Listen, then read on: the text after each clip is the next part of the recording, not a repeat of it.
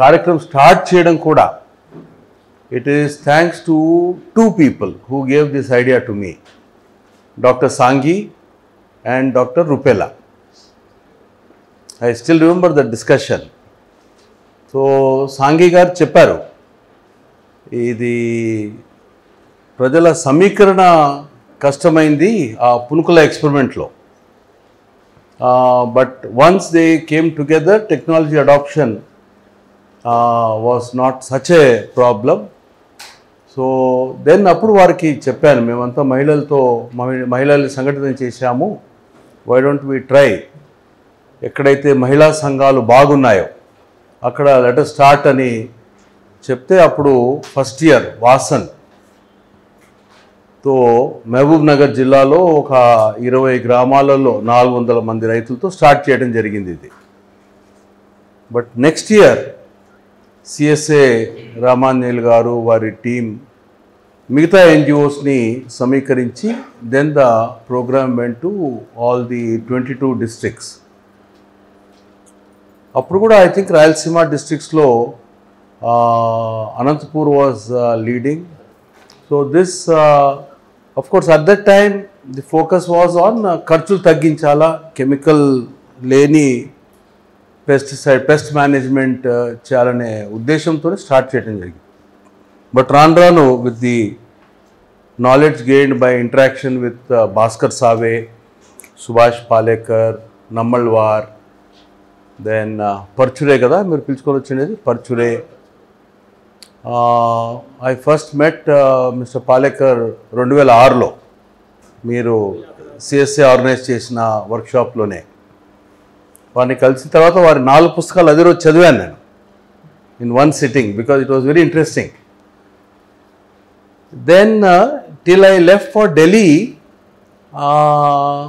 I dent understand fully. అది సరే, మనం ఫర్టిలైజర్స్ వాడాల్సిన అవసరం లేదు, in addition to tank silt, in addition to NADEP, we are also having ఘనజీవామృతం అట్లే అనుకున్నాను నేను. దట్ వాజ్ హౌ ఐ అప్పుడు సిఎంఎస్సి అని చేశాం, ఎన్పిఎం నుంచి సిఎంఎస్సి అంటే సాయిల్ అమెండ్మెంట్ కూడా యాడ్ చేసాం అప్పుడు. But then only when I came back I realise that it's a new science. First మనం సాయిల్ని హెల్దీగా పెట్టుకుంటే remaining things perhaps may not be required అని. సో అఫ్ కోర్స్ అప్పుడు 2005, 2006లో స్టార్ట్ చేసినప్పుడు రైతుల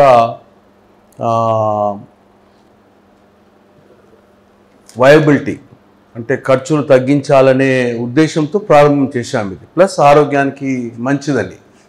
బట్ అప్పుడు కూడా ఇంతవరకు క్లైమేట్ చేంజ్ ప్రభావము ఈ విధంగా ఉంటుందని అప్పుడు ఊహించలేదు. క్లైమేట్ చేంజ్ అంటే సరే సోలార్ లైట్స్ అవన్నీ పెట్టుకుంటే సరిపోతుంది కదా అని, that was the main, are at the most afforestation చేస్తే సరిపోతుంది కదా అని. I don't think this awareness that సాయిల్లో ఇంత పొటెన్షియల్ ఉంది టు మిటిగేట్ క్లైమేట్ చేంజ్ అనే అండర్స్టాండింగ్ లేదు అది. I think gradually that understanding has been built-up.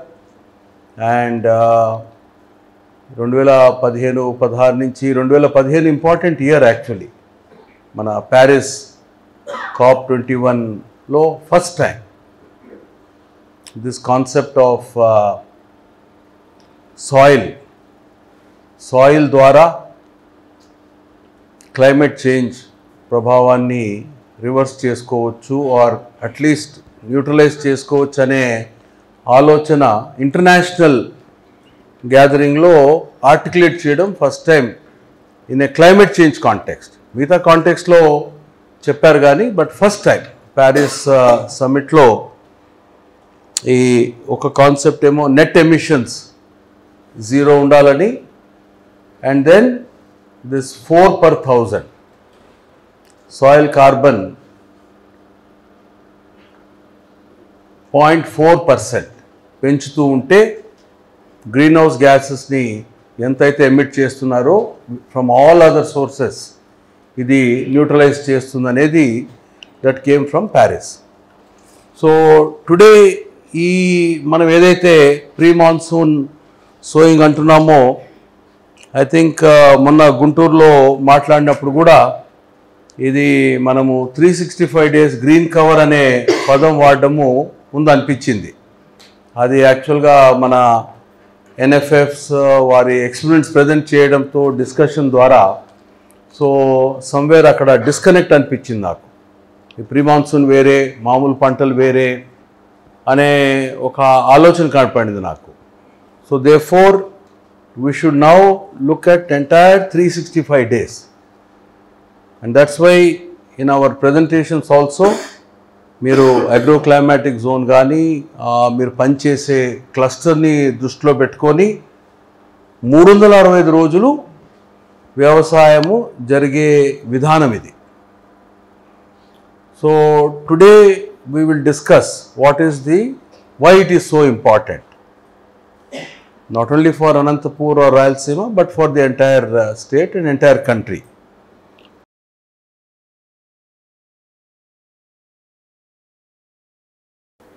ఇది మనం అంతా చూశాము. వ్యవసాయ అగ్రికల్చర్ డిస్ట్రెస్ ఈజ్ ఇంక్రీజింగ్. ఒకవైపు రైతుల దృష్టిలో చూస్తే కాస్ట్ ప్రతి సంవత్సరం పెరుగుతున్నాయి. అదేవిధంగా రిస్క్ కూడా ప్రతి సంవత్సరము పెరుగుతుంది. క్లైమేట్ రిస్క్ కావచ్చు ఆర్ మార్కెట్ ఫెయిల్యూర్ కావచ్చు. సో ఒకవైపు farmers are very adversely affected, plus migration కూడా పెరుగుతూ ఉంది. బట్ అదే కన్జ్యూమర్ దృష్టికోణంలో చూసినా కూడా ఈ క్రైసిస్ కొనసాగితే ఆహార భద్రతకే డేంజర్ ఉంది. సో అడిక్వేట్ ఫుడ్ ప్రొడక్షన్ కూడా there is a grave danger.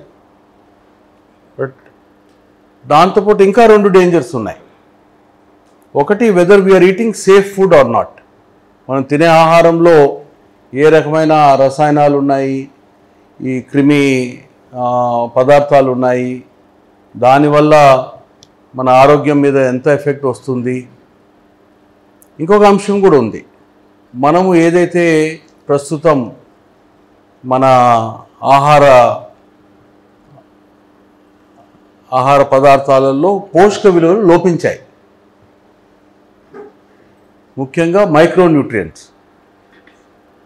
Calories రావచ్చేమో కానీ, but what is the deficiency in micronutrients? So they are saying ప్రపంచంలో ఫర్ ద ఫస్ట్ టైం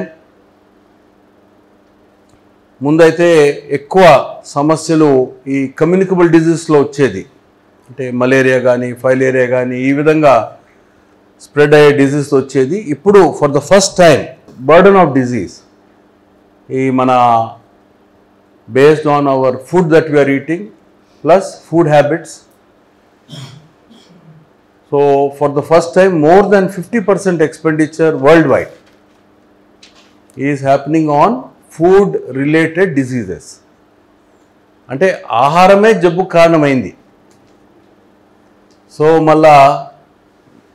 దాన్ని సెటరేట్ చేసుకోవడానికి డాక్టర్ దగ్గరికి పోతున్నాం. So that is the very serious issue. ఇదేదో రైతుల సమస్య అనుకుంటున్నారు చాలామంది. ఇది సమస్య ఫర్ ఎవ్రీబడి. అండ్ రైతు దేవుళ్ళు, ఎందుకంటే పరిష్కార మార్గం వాళ్ళ చేతిలో ఉంది.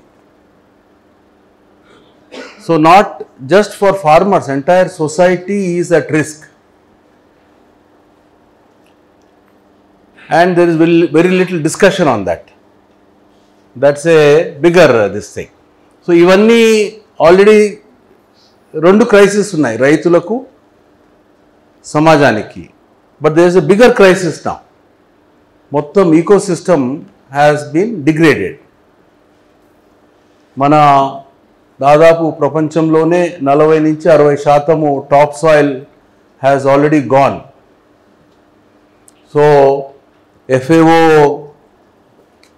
and other scientists, they released a document called 60 crop years. అంటే ఇంకా ఒక 60 సంవత్సరాలే పంటలు ఉంటాయని. సో ఆ తర్వాత ఇతర ప్లానెట్స్కి వెళ్ళిపోవాలి అందరూ. ఆర్ ఆహారం తినకుండా మనం బతికేటట్టు ఒక ఏదైనా మెషిన్ కనుక్కోవాలా. అవును, ట్యాబ్లెట్ కూడా ఎక్కడి నుంచి వస్తుంది? గాలి నుంచి వస్తే పర్వాలేదు. So that is how serious it is. మన eco system already degraded, water quality దెబ్బతినింది, biodiversity పోగొట్టాము. And then the biggest danger is the climate crisis. Climate change కాదు, we are living in a very serious climate crisis. And I'm very happy, మీరు పొద్దున earlier సెషన్లో NGOs plus సిఆర్పీలు schools దగ్గరికి వెళ్ళామని చెప్పారు. So the next generation should be aware ఈ crisis ఎంత సీరియస్గా ఉందో. యువకులు, యువతులు మరియు స్కూల్ చిల్డ్రన్ ఈ మెసేజ్ వారి దగ్గరికి వెళ్ళాలి. That is one very important task for all the NGOs.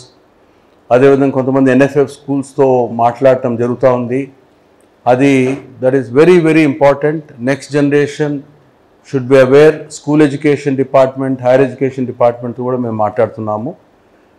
So the climate crisis అంటే ఇప్పుడు వ్యవసాయము క్లైమేట్ చేంజ్ వల్ల ఒక వ్యవసాయ సంక్షోభం వచ్చింది అంటున్నాం. But it is important to know that agriculture is contributing to climate crisis. 24% అంచనా ప్రొడక్షన్ వరకు అయితే. But what some experts are saying, ఈ ఇండస్ట్రియల్ మీట్ ప్రొడక్షన్ మరియు ప్రాసెసింగ్, ఫుడ్ వేస్టేజ్ అంటే after it is processed kept in the super markets, ఇవన్నీ దృష్టిలో తీసుకుంటే energy required and the amount of wastage లెక్కేస్తే anywhere around 45 to 50% of green house gas emission is on account of food and agriculture. So we are creating the problem ourselves. ఇప్పుడు మనము what we are addressing through ZBNF and more important ఈ 365 days green carpet, green cover is agriculture should be the solution to climate change. That is the reason why this training program or regional workshop that we have kept to ఇది మనము ఈ సంవత్సరము ఏం చేయాలా, ఎందుకు చేయాలనేది మనకు క్లారిటీ ఉంటే దెన్ ఎట్లా చేయాలా అనేది మనం దాని మీద కూర్చొని అనుభవాలు పంచుకొని చేయొచ్చు. యా, నెక్స్ట్ ఇండియా దగ్గర యారో పెట్టండి. రైట్, ఇది టెంపరేచర్స్ ప్రపంచంలో ఎట్లా టెంపరేచర్స్ మారుతూ వచ్చాయి 1900 నుంచి.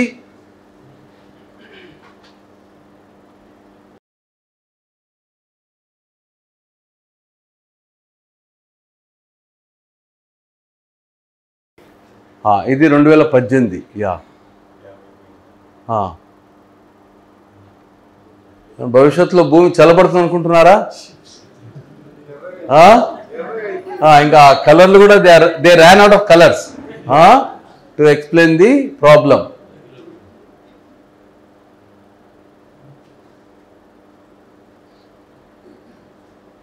Yeah. Now the reason why natural farming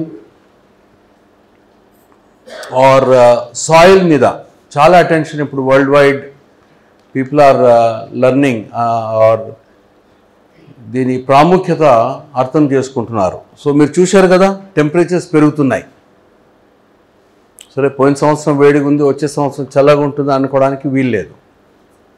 ఏదైనా ఒక ఫ్రీ కేర్లో అట్లా కావచ్చు కానీ, బట్ బికాస్ ఆఫ్ దిస్ ఈ విధంగా టెంపరేచర్స్ పెరగడం వల్ల మన particularly Rayalaseema కాంటెక్స్లో intensity of drought will increase. ఇప్పుడే ఈ ప్రస్తుత 18-19 మల్లారెడ్డి గారు చెప్పడము ఒక after some 60-70 years, more than 100 years, చూడండి, more than 100 years we had experience the drought, lowest rainfall Same thing I am hearing from all the 4 districts. Number of rainy days 14 అని చెప్పారు కదా, 14 అని ఎక్కడ చెప్పారు? కడప 14 రోజులు అంతే, 10 రోజులు ఖరీఫ్లో 4 రోజులు. So this is going to be the norm.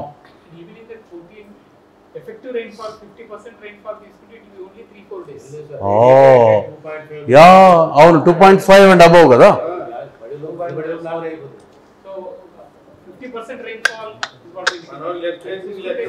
చూడండి, so this is the crisis. అంటే ఇది ఎప్పుడు ఈ విధంగా ఉండేది కాదు. గతంలో థింగ్స్ వర్ మోర్ యూనో, ఒక 1000 సంవత్సరాల కిందట, 2000 సంవత్సరాల కిందట.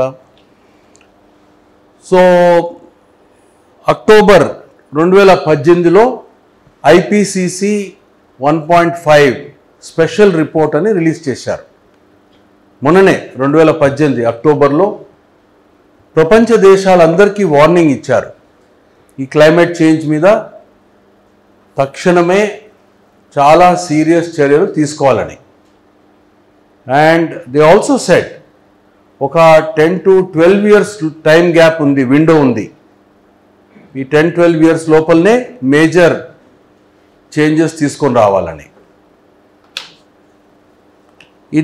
దిస్ ఇస్ ఏ ఐపీసీసీ అన్ని దేశాల యునైటెడ్ నేషన్స్ ఆధ్వర్యంలో ఒక సైంటిఫిక్ గ్రూప్ ఇది. And there warnings have to be taken very seriously by all countries. అదేవిధంగా 2018 డిసెంబర్లోనే ఇంకొక కాన్ఫరెన్స్ ఆఫ్ పార్టీస్ COP24 అని జరిగింది పోలాండ్లో, కటోవిచ్. So they endorsed the warning given by the IPCC 1.5 special report అంటారు దీన్ని. ఇక్కడ చాలా క్లియర్గా ఏ రకమైన సొల్యూషన్స్ ఉన్నాయి ఈ సమస్యకి. సో ఒకవైపు డెఫినెట్లీ ఎమిషన్స్ తగ్గించాల. ఎమిషన్స్ అంటే ఫాసిల్ ఫ్యూయల్, బొగ్గు, పెట్రోల్, గ్యాస్, దాని వినియోగం తగ్గించాలా, మినిమైజ్ చేయాలా. But even if you minimise that, solution will not be there for the next 200 years. So అది జీరో అయినా కూడా solution will not come. Mark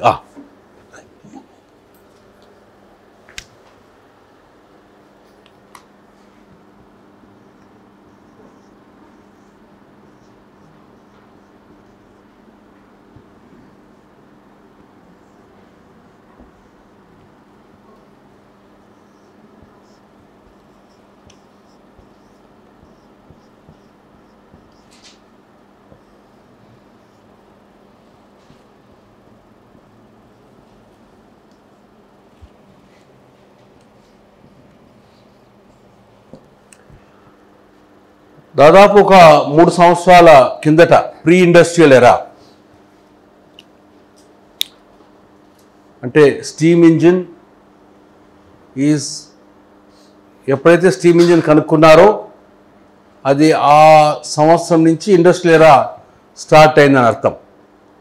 ఎందుకంటే దానికంటే ముందు ఏ పని చేయాలన్నా కూడా మనుషులు కానీ ఆర్ త్రూ డొమెస్టికేటెడ్ యానిమల్స్, దానివల్ల జరిగేది.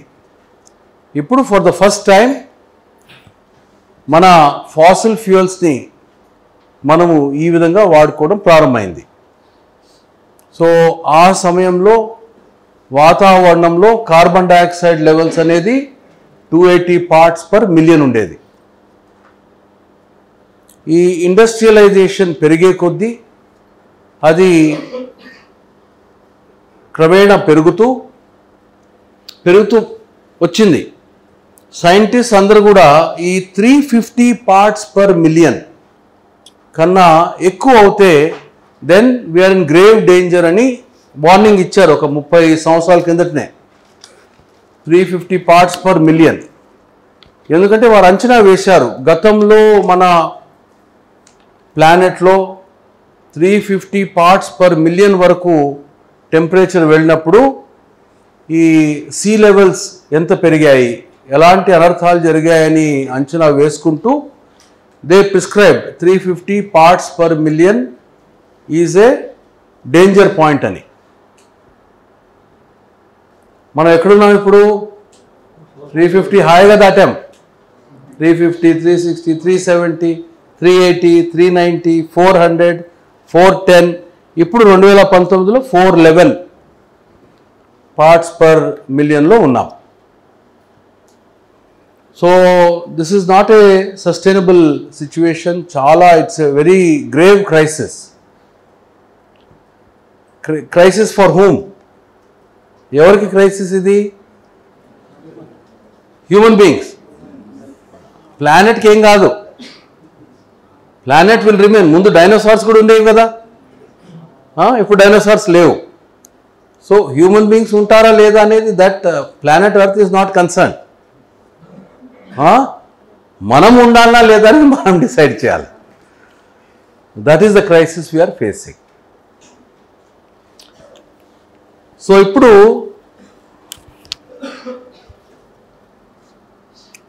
ప్రతి సంవత్సరం కూడా దాదాపు 10 బిలియన్ టన్స్ అంటే 100 కోట్లు 100 కోట్ల టన్నుల కార్బన్ గాలిలోకి పోతా ఉంది. అందుకు కార్బన్ డైఆక్సైడ్ లెవెల్స్ ప్రతి సంవత్సరము 1, 2, 3 పార్ట్స్ పర్ మిలియన్ ఆ విధంగా పెరుగుతున్నాయి. ఈ 100 కోట్లలో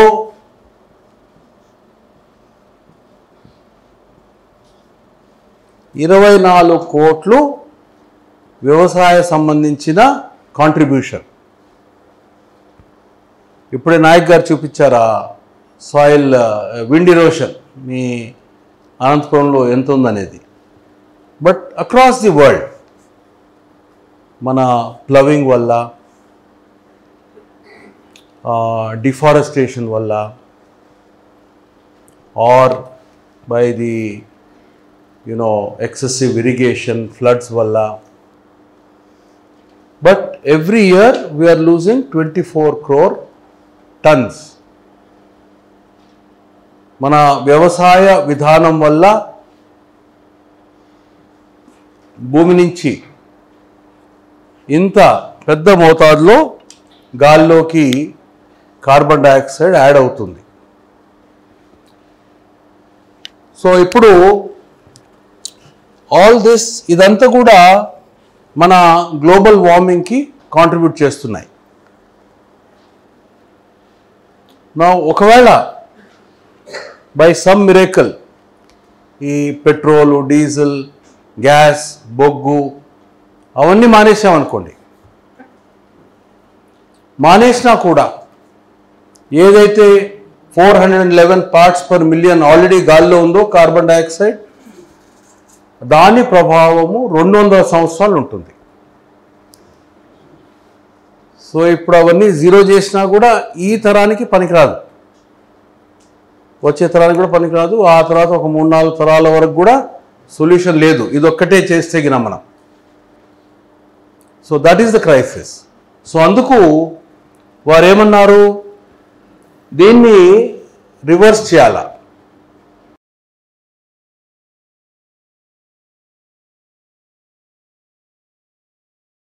సో ఇది ఐపీసీసీ వారు ఐపీసీసీ 1.5 ప్రపంచంలో ఈ 100 కోట్ల టన్నుల ఆల్రెడీ కార్బన్ గాల్లోకి వెళ్తున్నాం కదా, దీన్ని ముందు న్యూట్రలైజ్ చేయాలంటే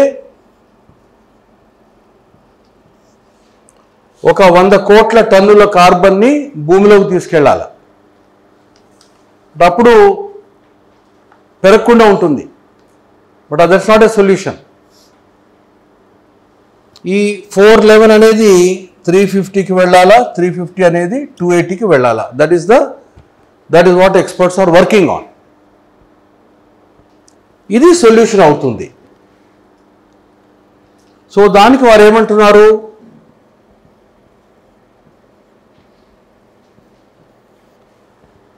ఈ 10 బిలియన్ టన్స్ కార్బన్ సరిపోదు, ఒక double the quantity 20 billion turns carbon భూమిలోకి తీసుకెళ్లే విధానం వల్ల పరిష్కారం ఉంటుందనేది that is the advice from the experts. So ఇక్కడ ఐపీసీసీ వారు ఇప్పుడు ప్రస్తుతం ఏ విధానాలు ఉన్నాయి, ఈ కార్బన్ని భూమిలోకి తీసుకెళ్లే మార్గాలు ఏమిటి, ఇటువైపు అది ఎంత ఖర్చు అవుతుంది, ఒక టన్ కార్బన్ డైఆక్సైడ్ని భూమిలోకి తీసుకెళ్తే ఎంత ఖర్చు అవుతుంది, అండ్ ఇది ఏ విధానం వల్ల ఎంత అమౌంట్ని మనము భూమిలోకి తీసుకెళ్ళొచ్చు అనేది ఒక ఎస్టిమేట్ ఇది.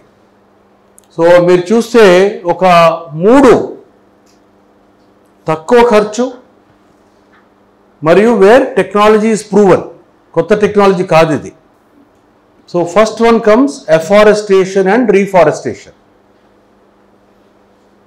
సో ఈ డిగ్రేడెడ్ ఫారెస్ట్ని రీఫారెస్ట్ చేయాలా. సో లోయెస్ట్ కాస్ట్ అది ఇక్కడ ఇచ్చిన కాస్టింగ్ ప్రకారము, plus impact up to 3.5 billion turns ఈ విధానం వల్ల వీలవుతుంది, ఎఫారెస్టేషన్ విధానం వల్ల. దెన్ బయోచార్, ఇండియాలో పెద్దగా ఇది it's not very popular, but south America ఆ కంట్రీస్లో ఈ పైరాలిసిస్ ప్రాసెస్ వల్ల చార్కోల్ తయారు చేసి, సో చాలా ట్రెడిషనల్గా కూడా అక్కడ ఈ బయోచార్ విధానాలు ఉన్నాయి. That of course is more expensive and also limited impact. But మీరు చూస్తే మోస్ట్ ఇంపార్టెంట్ ఫ్యాక్టర్, అతి విలువైన మెజర్, మోస్ట్ లో కాస్ట్ అండ్ మ్యాక్సిమం అమౌంట్ భూమిలోకి తీసుకెళ్లే విధానము సాయిల్ కార్బన్ సెక్వెస్ట్రేషన్.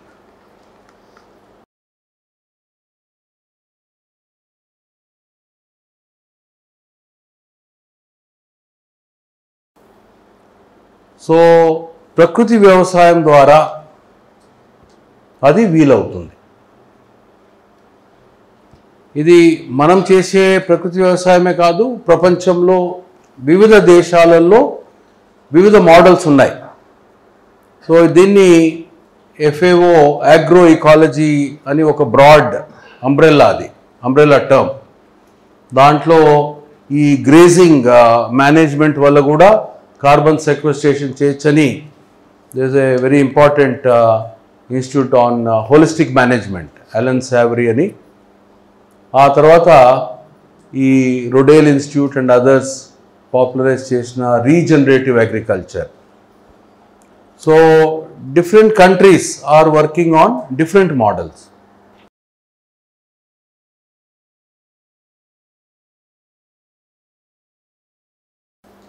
మిగతా మెథడ్స్ ఏవైతే ఉన్నాయో అవన్నీ R&D దశలో ఉన్నాయి. They are not proven, they are not tested mechanisms, but lot of research is happening. But దీని మీద కూడా చాలా అపోజిషన్ ఉంది, because these are not tested, they are also against nature. So both they are expensive and they are untested. ఇది ఒక మెథడ్లో అయితే carbon డైఆక్సైడ్ని గాలిలో నుంచి తీసుకొని కంప్రెస్ చేసి ఒక ఏదో 100 కిలోమీటర్ లోపల భూమిలోకి పంపించాలని, ఇంకా అది బయటికి రాకుండా. సో ఇవన్నీ ఇంకా ప్రూవన్ కాదు methods. Proven method afforestation and reforestation, biochar and soil carbon sequestration.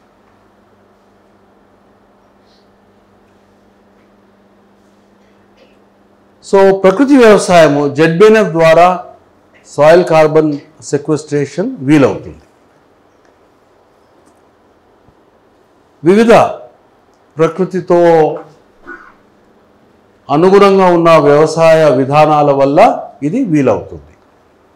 So that is why what ever మనం ఆంధ్రప్రదేశ్లో చేస్తున్నామో చాలా సంస్థలు, ముఖ్యంగా యునైటెడ్ నేషన్స్ నుంచి, FAO నుంచి, they are all very interested in working with us to establish ఈ soil carbon sequestration. దీనివల్ల ఈ విధానం వల్ల ఎంత సాయిల్ కార్బన్ సెక్వెస్టర్ అవుతుంది అనే దాని మీద, ఆ ప్రశ్న మీద lot of institutions are very keen to work with us. So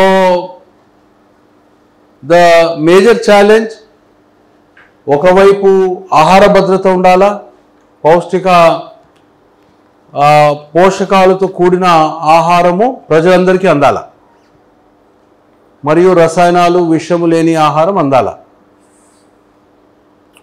అదే సమయంలో ఏదైతే మనకు అతి ముఖ్యమైన సమస్య ఉందో దానికి కూడా పరిష్కారం రావాలా.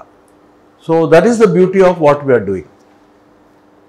ZBNF ద్వారా ఒకవైపు రైతులకు లాభం ఉంది, ఇంకోవైపు మనందరికీ వినియోగదారులకు, but most important benefit is to the soil. ఈ మన ZBNF 4 చక్రాల వల్ల ఇది ఎలా వీలు పడుతుంది, దాంట్లో మనం చేసే ఇప్పుడు అనుకున్న 365 రోజులు green cover, 365 days green cover అనే విధానము, దాని పాత్ర ఏమిటనేది ఇప్పుడు మనం చూస్తాం. Next please. Yeah, so this is the most important slide in my opinion. Living root. అంటే మొక్కలు ఒక్కటే ఇది చేయగలుగుతాయి, ఇంకెవరి వల్ల వీలు కాదు. So sunlight is being converted into food energy. గాలిలో ఉన్న కార్బన్ డైఆక్సైడ్ని మరియు వేర్ల ద్వారా తీసుకున్న నీటిని, ఆకు క్లోరోఫిల్ ఉంది కాబట్టి ఏం తయారవుతుంది, sugars, food, CO2 plus H2O carbohydrate ఇస్తూ, మరియు oxygen as a by product, because of which we are alive. So మొక్కలు ఆహారం ఇస్తున్నాయి, ఆక్సిజన్ మనకి ఇస్తున్నాయి. Now if you see this, దాదాపు 30-40% ఆహారము ఏదైతే మొక్క తయారు చేస్తుందో అది షూట్ సిస్టమ్కి, ఆకులు, కొమ్మలు, దాని ట్రంక్, దాని ఎదుగుదలకు వాడుకుంటుంది. అదేవిధంగా ఒక 30% వేర్ల కోసం, వేర్ల అభివృద్ధి కోసం, అది వేర్ల డీప్గా వెళ్ళడానికి, బ్రాంచెస్, సబ్ బ్రాంచెస్, సో దానికి వారి తయారు చేసిన ఆహారం వినియోగిస్తుంది. బట్ ఒక 30% నుంచి 40% మొక్క వేర్ల నుంచి విడిచిపెడుతుంది. అదేమన్నా దానం చేస్తుందా? లేదు. దాని వల్ల మొక్కకు లాభం ఉంది. ఇది భూమిలో ఉన్న సూక్ష్మజీవులకు ఆహారం. వేర్ల మీద ఉంటాయి, ఆ వేర్ల చుట్టుపక్కల రైజోస్ఫియర్ అంటారు, అక్కడ ఈ సూక్ష్మజీవులు ఉండడం జరుగుతుంది. Next one please. యా, అంటే మన భూమి కింద వేరే ప్రపంచం ఉంది. అది గుర్తించినప్పుడు మనం వ్యవసాయం ఎలా చేయాలనేది అప్పుడు మన ఆలోచన మారుతుంది. సో మొక్కల్ని ఆటోట్రాఫ్స్ అంటారు, తన ఆహారము సొంతంగా తయారు చేసుకుంటాయని. మనము హెట్రోట్రాఫ్ కింద వస్తాం.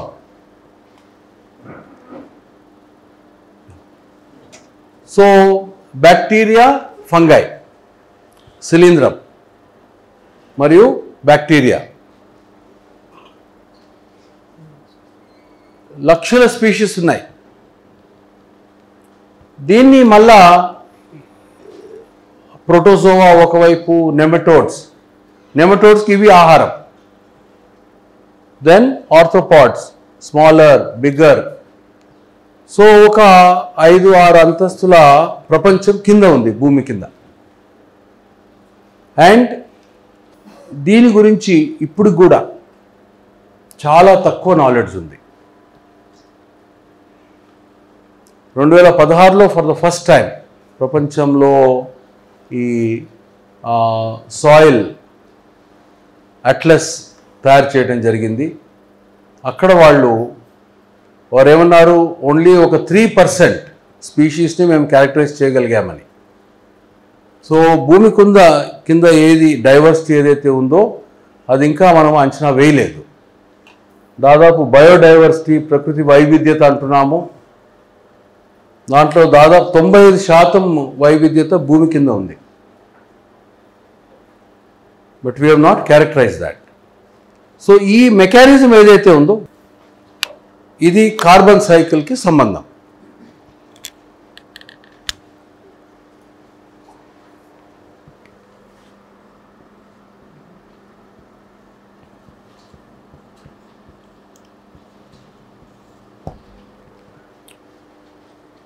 ఇది వేర్ల ద్వారా ఏదైతే ఆహారం భూమిలోకి విడిచిపెడుతుందో అది that is the food far bacteria, fungi. ఈ రెండు డైరెక్ట్గా రూట్స్ నుంచి ఈ ఆహారాన్ని తీసుకుంటాయి. మిగతావి వీరిని కన్జ్యూమ్ చేసి వారికి న్యూట్రిషన్ వస్తుంది. సో ఈ ప్రాసెస్ వల్ల those organic glues, so this generates humus, జీవద్రవ్యం, carbon, nitrogen plus some other metals. నా ఈ హ్యూమస్ గుణం ఏంటంటే it is a very stable carbon. Carbon dioxide ఏదైతే గాల్లో ఉందో 200 సంవత్సరాలు దాని లైఫ్ అని చెప్పాను కదా, half life is 100 years, but ప్రభావము 200 సంవత్సరాల వరకు ఉంటుంది. సో ఇది హ్యూమస్ ఏదైతే ఉందో 500 నుంచి 2000 సంవత్సరాల వరకు దాని హాఫ్ లైఫ్ ఉంటుంది. అంటే ఇట్స్ ఏ స్టేబుల్ కార్బన్. అంటే మొత్తము 30% దీని కింద మారదు. అది కూడా సూక్ష్మజీవుల రెస్పిరేషన్ కోసము అది కూడా కార్బన్ డైఆక్సైడ్ కింద కన్వర్ట్ అవుతుంది. సో దిస్ ప్రాసెస్ భూమిలో హ్యూమస్ జనరేట్ చేయడం అనేది that is the most important solution. అది దేని ద్వారా వస్తుంది? It will come only through a living route. వేరు ద్వారానే, జీవిత వేరు, లివింగ్ రూట్. దీంట్లో 2 విషయాలు ఉన్నాయి. మనము క్రాప్ రెసిడ్యూ ఏదైతే మల్చ్ చేస్తున్నామో దానికి వేరే గుణాలు ఉన్నాయి.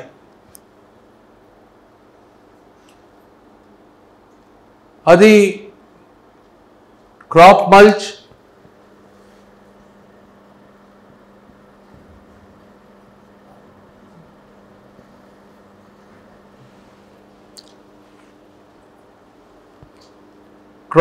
వల్ల ఇవాపరేషన్ లాసెస్ మనం భూమి నుంచి తగ్గిస్తాం. అండ్ ఈ కండెన్సేషన్ ప్రాసెస్ వల్ల కొంచెం అక్కడ మాయిశ్చర్ రిటైన్ చేయడానికి అవకాశం ఉంది. టెంపరేచర్ మొక్కకు తగ్గించడము, ఆ ప్రాంతాలలో ఇవాపరేషన్ లాసెస్ తగ్గించడం జరుగుతుంది. Plus it's gets disintegrated. So in one way it is giving food to the microbes. But this does not produce humus. అది మీరు గుర్తుపెట్టుకోవాలి. So humus requires a living route. మనం క్రాప్ రెసిడ్యూ మల్చ్ ద్వారానే ఇది మనకు humus పెరుగుతుందంటే మటుకు it doesn't happen. Plus దాంట్లో ఉన్న ఆ క్రాప్ రెసిడ్యూలో ఉన్న కార్బన్ ఏదైతే ఉందో that within 18 months it goes back into the air as carbon dioxide depending on the temperature. 6 months to 18 months వరకే అది ఉండేది. బట్ మనకి ఎన్నేళ్ళు ఉండాలా? ఒక 500, 1000, 2000 సంవత్సరాలు ఉంటే మనకు పనికి వస్తుంది. So this is the most important factor that సూక్ష్మ జీవులు ఎంత ఎక్కువ శాతంలో మనము ఉత్పత్తి చేస్తామో మరియు దాని ద్వారా ఇతర reactions, that soil food web అంటారు, దాని మొత్తం సపోర్ట్ సిస్టమ్ ఏదైతే ఉందో అది ఎంత చక్కగా పనిచేస్తే అంత ఎక్కువ జీవద్రవ్యం ఉత్పన్నమై భూమి సజీవం అవుతుంది. And these microbes are very active. What scientists are estimating, భూమి పైన ఒక 100 టన్నుల పంట ఉంటే, sugar cane maybe around 40 turns, భూమి కింద ఈ సూక్ష్మజీవుల volume, wait, debris will be 10 times. So ఎంత పని చేసినట్లు అవి? రైతు చేసేది ఏమి ఉండదు. సూక్ష్మజీవులు సక్రమంగా చేస్తే రైతు ఏం చేయాల్సిన అవసరం లేదు. రైతు మిత్రులను పెంచుకోవడమే, that is the trick here. కానీ కన్వెన్షనల్ అగ్రికల్చర్ ఏం చేస్తున్నాము? డెలిబరేట్గా దాన్ని చంపుతున్నాం. సో మన మిత్రుల్ని మనమే చంపుకుంటున్నాం. So that is the importance of this process. Next, so ఇప్పుడు మీరు చూస్తే ఈ 4 చక్రాలు, humus generation, climate change, they are all interlinked. ఈ మొదటి చక్రము బీజామృతం అనేది it is very very important. ఎందుకంటే మొక్క సర్వైవ్ కావడానికి, ఎస్టాబ్లిష్ కావడానికి బ్యాక్టీరియా, ఫంగల్ కోటింగ్ మనం విత్తనానికి ఇస్తున్నాం. So fungus is very important. దాని still people are trying to understand. But ఇది ఒక కవచం విత్తనానికి. అండ్ అందుకే native seeds are preferable. They have greater capacity and greater attraction, greater ability to generate the bacteria and fungus. దాదాపు 95% species have the ability to generate or support the growth of fungus. అది జిఎంఓస్ కానీ హైబ్రిడ్స్లో అది తక్కువ ఉంటుంది, or maybe not existent also. So that is why Subhash Palekar గారు plus చాలామంది ఈ traditional seeds, why it is important, ఎందుకంటే అవి దాదాపు ఒక 1000 సంవత్సరాల నుంచి they have evolved with the microbes. So that is the affinity. Doesn't happen over night కదా. మనం ఒక కొత్త విత్తనం బయటికి తీసుకొని రావాలంటే ఒక 15 ఏళ్ళు 20 ఏళ్ళు పడుతుంది అనుకుంటాను, అంతే. But then these indigenous seeds they have కో-ఇవాల్వ్డ్. ఒక 500 సంవత్సరాలు ఉండొచ్చు, 1000 సంవత్సరాలు ఉండొచ్చు, 2000 సంవత్సరాలు ఉండొచ్చు. So that is why they have that affinity far microbes. So that is the importance of the first we'll. Second wheel, రైతు వ్యవసాయం చేసే భూమిలో భూమికి అనుగుణంగా ఏవైతే మైక్రోబ్స్ ఉండాలో అవి ఈ అన్డిస్టర్బ్డ్ సాయిల్లో ఉంటాయి. సో యాంట్ హిల్ నుంచి కానీ ఫారెస్ట్ ఏరియా నుంచి, సో అదే మైక్రోబ్స్ మల్టిప్లై అవుతాయి. because the mechanism is still not fully understood, so there can be antagonistic microbes also. So therefore అక్కడున్న సాయిల్లో ఏ రకమైన మైక్రోబ్స్ ఉత్పన్నం అవుతాయో అలాంటి మైక్రోబ్స్ని మల్టిప్లై చేయడం జరుగుతుంది దీంట్లో, జీవామృతంలో. So that is the importance of the second wheel. ఎందుకంటే ఇప్పుడు soils they are not deficient of minerals, soils are deficient in microbes, microbial diversity, వైవిధ్యత. ఇప్పుడే చెప్పారు ఎర్ర నేలలు కాబట్టి పంటలు లేదని, బట్ ఎర్ర నేలల్లో కూడా పండుతుంది once you improve the soil biology. So that is the importance of the second wheel. అంటే ఈ కన్వెన్షనల్ అగ్రికల్చర్ వల్ల మనము ఈ సూక్ష్మజీవులను ఆ సంఖ్య వైవిధ్యతని నష్టం చేశాం. అది తిరిగి ఉత్పన్నం అవుతే కానీ మనకు ఈ రిజల్ట్ రాదు. So that is the very important role of the second wheel. ఇప్పుడు ఈ థర్డ్ వీల్ ఏం చేస్తుంది? ఆచ్ఛాదన. ఈ సెకండ్ వీల్ ద్వారా జనరేట్ అయిన మైక్రోబ్స్ మరియు భూమిలో ఉన్న మైక్రోబ్స్ని మల్టిప్లై చేస్తుంది. అవి మల్టిప్లై అయినప్పుడు జీవద్రవ్యం ఉత్పన్నం అవుతుంది. సో ఇప్పుడు మనం ఏమనుకుంటాము? మొక్కలే భూమి నుంచి ఆహారం తీసుకుంటాయి అనుకుంటున్నాం. అందుకు మళ్ళీ మనం తిరిగి దానికి వివిధ రసాయనాలు కానీ యూరియా, పొటాష్, ఫాస్ఫేట్, అంటే భూమి నుంచి అది పోషకాలు తీసుకొని తిరిగి మనం వేయాలనే ఆలోచనతో ఇంతవరకు చేస్తూ వచ్చాం. ఆర్ మన పూర్వీకుల వ్యవసాయంలో కాంపోస్ట్ కానీ కౌడంగ్ అవన్నీ వేశాం కదా, ఎందుకంటే భూమి నుంచి మొక్క ఆహారం తీసుకుంటుందని. కానీ ఇక్కడ ఏమంటున్నామో, మొక్క భూమికి ఆహారం ఇస్తుంది, తిరిగి మొక్కకు సూక్ష్మజీవుల ద్వారా వాటికి కావాల్సిన పోషకాలను ఈ సూక్ష్మజీవుల ఇంటరాక్షన్ వల్ల మొక్కకు అందజేస్తున్నాయి. So it is an exchange. ఇద్దరు గొప్పవాళ్ళే. మొక్క ఆహారం ఇవ్వకపోతే సూక్ష్మజీవులు ఉండవు, సూక్ష్మజీవులు లేకపోతే మొక్కకు తనకు కావాల్సిన పౌష్టిక విలువలు అందవు. సో దిస్ సైకిల్, సూర్యరశ్మి, మొక్కలు, గాలి, నేల, నీళ్లు, వీటన్నిటికీ సంబంధం ఉంది. అది అర్థం చేసుకోకుండా ఒకదాన్ని డిస్టర్బ్ చేస్తే మొత్తము డిస్టర్బ్ అవుతుంది.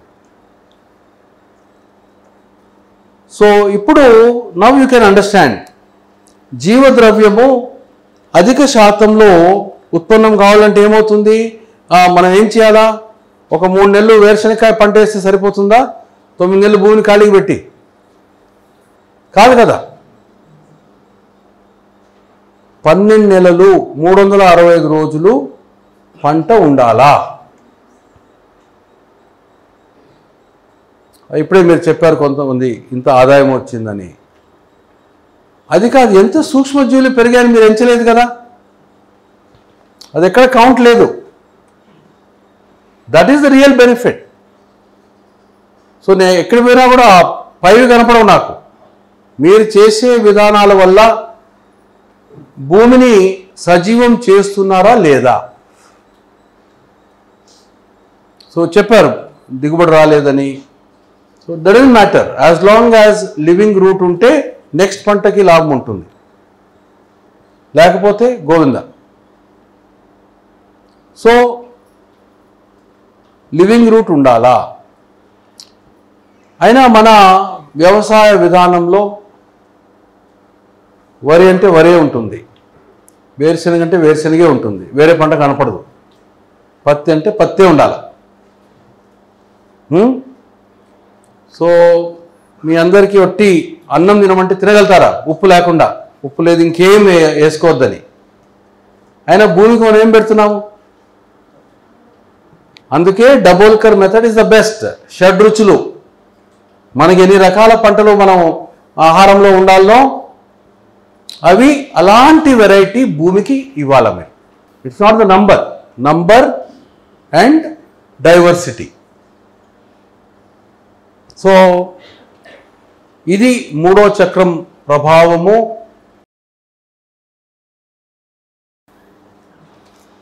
దీంతో పాటు ఇప్పుడు వాళ్ళు ఇది ఇంకా కంప్లీట్గా డిటర్మిన్ కాలేదు, కానీ depending on the quality of the humus, దాని స్టెబిలిటీ అనేది మారుతూ ఉంటుంది. సో ఒక రకమైన హ్యూమస్ 500 సంవత్సరాలు ఉంటే ఇంకొక రకమైన హ్యూమస్ 2000 సంవత్సరాలు ఉంటుంది. సో ఎంత దీర్ఘకాలికంగా ఉంటే అంత మంచిది కదా. సో అందుకు చెట్లను కంబైన్ చేయమన్నారు. ఆ వేర్లు లోతుగా వెళ్ళడము plus different kind of humus gets generated. So మనం ఏదైతే 365 డేస్ గ్రీన్ కవర్ అంటున్నామో దాంతోపాటు 5 లేయర్ మోడల్ కూడా మనము ఇంక్లూడ్ చేయాలి. అప్పుడు ఇది ఒక కంప్లీట్ మోడల్ అవుతుంది. సో ఇది జీవద్రవ్యము ఎందుకు పెంచాలా? అందరూ ఒప్పుకుంటారా ఇది చేయాలని? Because this is the only solution, there is no other solution. నా దీని బెనిఫిట్స్ చాలా ఉన్నాయి, ఇదొక్కటే కాదు. హ్యూమస్ ఈ సాయిల్ కార్బన్ డైఆక్సైడ్ని భూమిలోకి తీసుకెళ్లేది చాలా ప్రామినెంట్ పాత్ర, అది దట్ ఈస్ వెరీ ఇంపార్టెంట్. అది చేయడం వల్ల మనకు ఎన్నో లాభాలు ఉన్నాయి. నా ఇప్పుడు చూడండి ఇంకొక విషయం, ఇక్కడ మన మినిమల్ టిలేజ్, ఇప్పుడు సాయిల్ కార్బన్లో మనం చేసే విధానాల వల్ల కార్బన్ డైఆక్సైడ్గా మారడానికి కారణాలు, ముందు అడవులు నరకడం, డిఫారెస్టేషన్,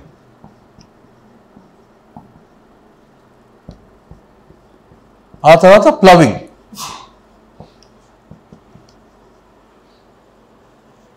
దెన్ ఫాలో పెట్టడం, ఆ తర్వాత కెమికల్స్ అప్లై చేయడం, then irrigation, excessive irrigation are flooding.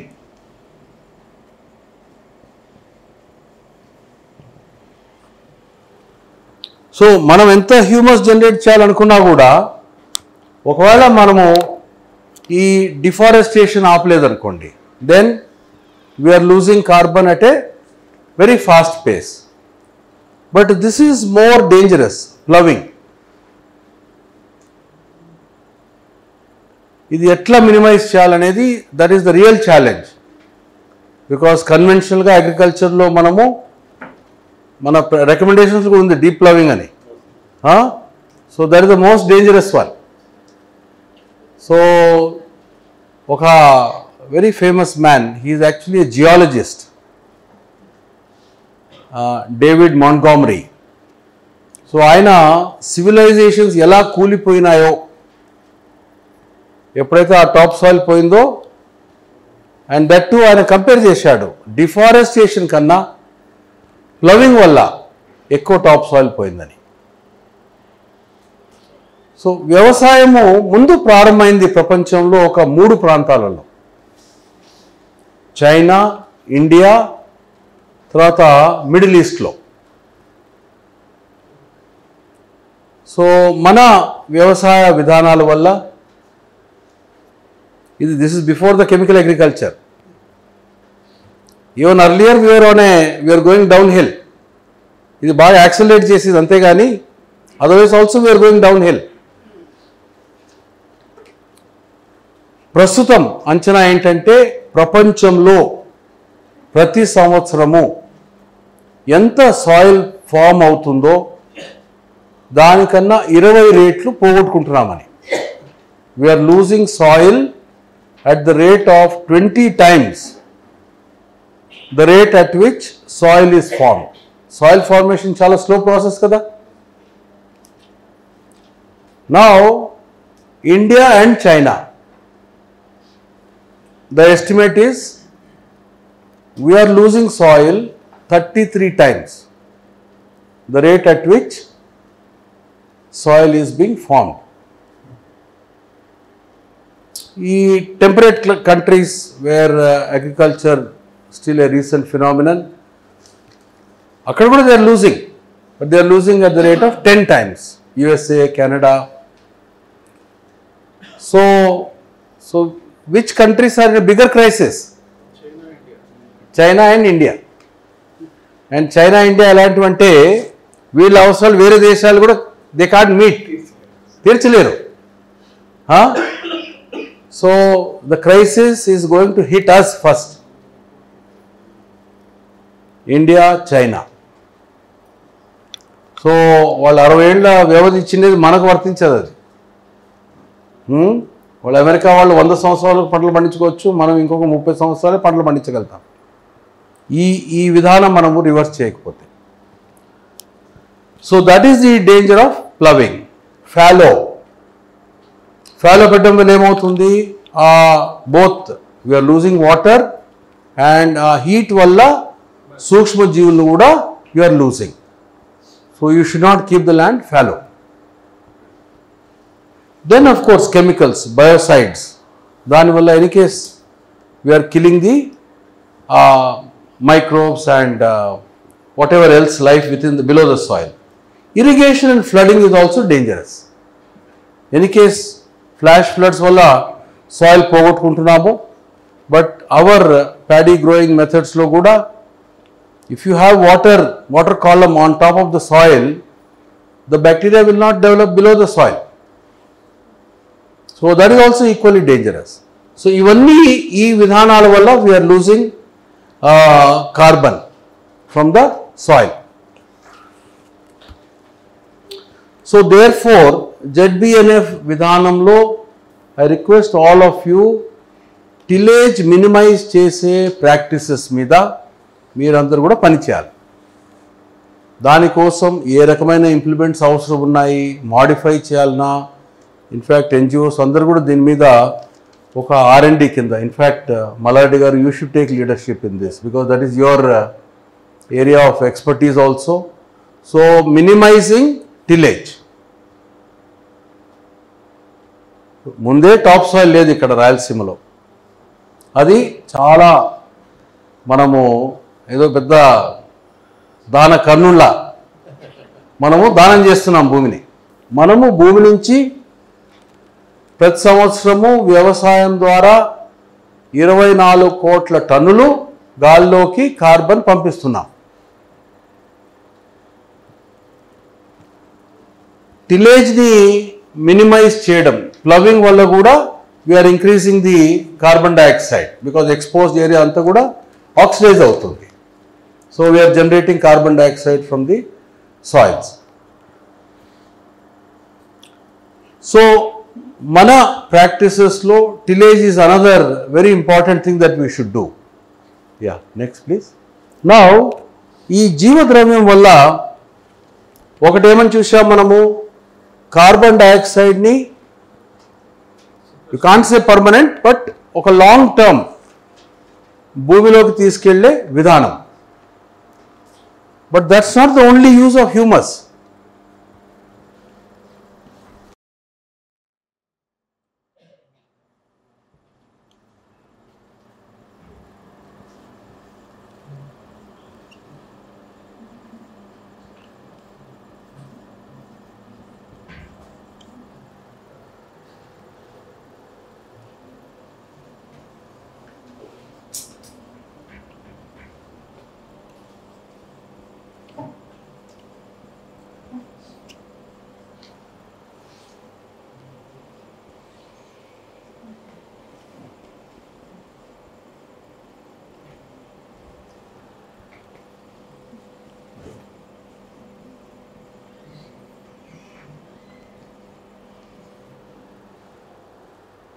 ఒక మూడు గుణాలు. ఒకటి, 1 గ్రామ్ కార్బన్ అదనంగా మనం భూమిలోకి తీసుకువెళ్ళామంటే వాటర్ స్టోరేజ్ ఒక 8 గ్రాముల వాటర్ని హోల్డ్ చేయొచ్చు. ఇది మనకేదో కృష్ణా నీళ్ళు రావాలా, ఆ కృష్ణా నీళ్ళు కూడా ఎప్పుడు వస్తాయి, ఆ మహారాష్ట్ర వాళ్ళు మునిగిపోతే మనకు నీళ్ళు వస్తున్నాయి, అంతేనా? వాళ్ళు ఇంకా ఇప్పుడు అల్మట్టి కట్టి ఇది కట్టి అది కట్టి తెలంగాణ వాళ్ళు కట్టి ఇప్పుడు మీకు పోయిన సంవత్సరం రావడమే అదృష్టం. ఎన్నేళ్ల తర్వాత నిండింది శ్రీశైలం. సో మన చేతిలో ఉంది నీళ్లను ఉత్పన్నం చేసే విధానం. సో 1 గ్రామ్ కార్బన్ భూమిలోకి వెళ్ళిందంటే రూట్స్ ద్వారా వాటర్ హోల్డింగ్ పెరుగుతుంది. 8 grams, 8 times, 8 grams. That is the importance. And this is very important quality. రెండోది ఈ 4వ చక్రం వాప్సా. That is the critical one here. ప్రకృతి వ్యవసాయం ద్వారా సాయిల్ పొరాసిటీ మెత్తగా కావడము, గులబాడడం అంటారా, ఇక్కడ రాయలసీమ భాషలో ఏమంటారు, అంతే కదా, that seems to be universal. So this is the most important quality వాప్సా, 4th wheel.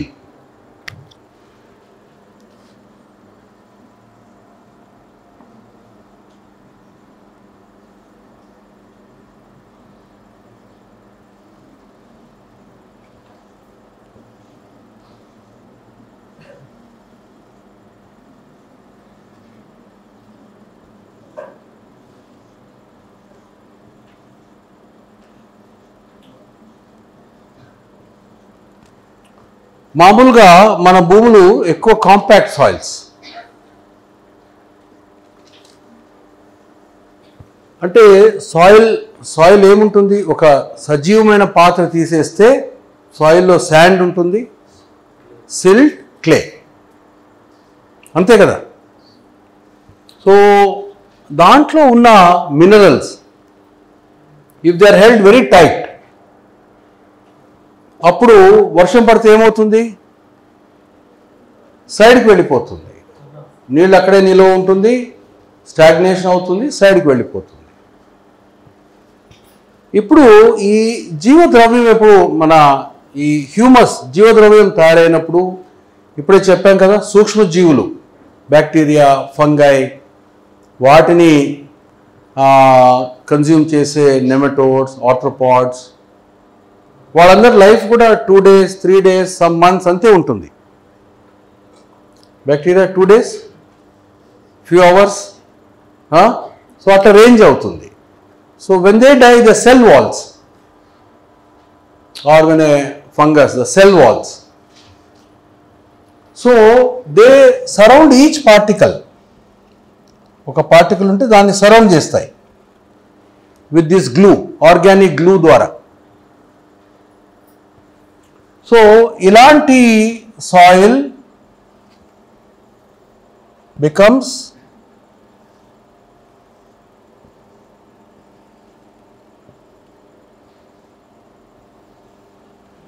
Spaces create చేస్తుంది. సో ఇప్పుడు ఏమవుతుంది, వర్షం పడితే నీళ్లు భూమిలోకి వెళ్తాయి, ఇమికిపోతాయి, నీళ్లు బయట ఉండవు. ఇది కూడా ఈ సూక్ష్మజీవుల పుణ్యమే. అది సాయిల్ పార్టికల్స్ని సరౌండ్ చేసుకుంటూ ఈ విధానం వస్తుంది. సో ది సాయిల్ పొరాసిటీ ఇది పెరిగే కొద్దీ ఎంత తక్కువ వర్షం వచ్చినా కూడా భూమి లోపలికి వెళ్తుంది. లోపలికి వెళ్తుంది. ఆ జీవద్రవ్యం వల్ల వేర్ల ద్వారా దగ్గర ఇరుక్కుంటుంది, వేర్ల ద్వారా ఆకట్టుకోబడుతుంది. So no water is wasted, and particularly Anantapur district, Rayalaseema districts lo you cannot waste a single drop of water. But most powerful property empty, ఈ స్పేసెస్ లోకి వర్షం పడనప్పుడు స్పేసెస్లో ఏముంటుంది, గాలిలో తేమ ఉంటుందా లేదా. సో అదే మీ ప్రీ మాన్సూన్ రహస్యం. They all interlinked. హ్యూమస్ పెంచడము, సూక్ష్మజీవుల ద్వారా సాయిల్లో స్పేసెస్ క్రియేట్ చేయడం. వాప్సా అంటే గుడ్ క్వాలిటీ సాయిల్ ఎప్పుడు కూడా ఒక 50 నుంచి 60% గాలి ఉండాలి. సో 50 to 60% ఎయిర్ ఉండాలి. అది ఫోర్త్ వీల్ మహత్యం. First second third wheel combine చేసుకుంటే మనకు ఫోర్త్ వీల్ జనరేట్ అవుతుంది. ఇంకా ఉంది. ఇప్పుడు మామూలుగా మన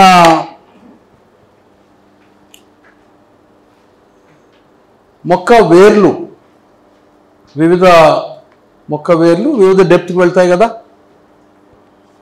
బట్ ఎప్పుడైతే ఫంగస్ డెవలప్ అవుతుందో మనం ఈ శిలీంధ్రం ఎక్కువ మోతాదులో ఎక్కువ డైవర్సిటీ ఎప్పుడైతే జనరేట్ చేస్తామో this fungus becomes an extended root that can go for miles. చాలా మంచి ఫర్టైల్ సాయిల్, 1 cubic meter సాయిల్లో ఆ ఫంగల్ హైఫీ అంటే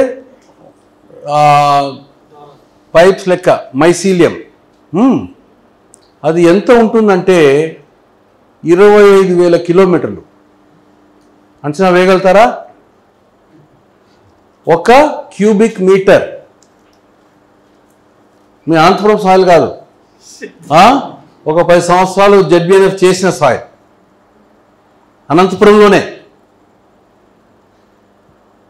దాంట్లో అంతా. సో అప్పుడేమవుతుంది, మొక్క తన వేరు ఎంతవరకు వెళ్తే అక్కడి నుంచి నీళ్ళు వస్తాయి అనుకోవాల్సిన అవసరం లేదు. ఎంతవరకు ఇది ఈ పైప్ లైన్ వెళ్తుందో, ఇది ఒక డ్రిప్, ఖర్చు లేని డ్రిప్ ఇది మీకు.